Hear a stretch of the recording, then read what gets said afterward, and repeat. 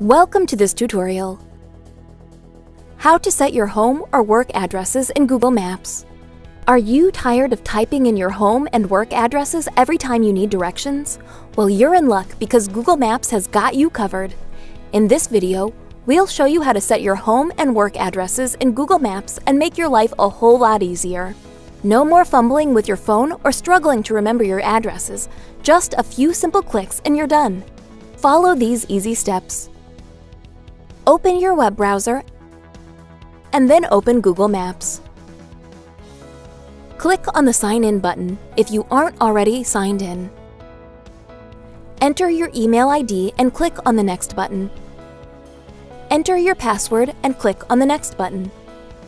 If the two-step verification feature is on, then click on an option to receive the verification code. Enter the verification code in the box and then click on the Next button. Click on the three horizontal lines of the menu icon at the top left corner. From the drop-down list, click on the Your Places. Click on the Labeled tab, and then click on the Home option from the list. Enter your address in the search bar and select it from the list of results. Click Save to save your home or work address.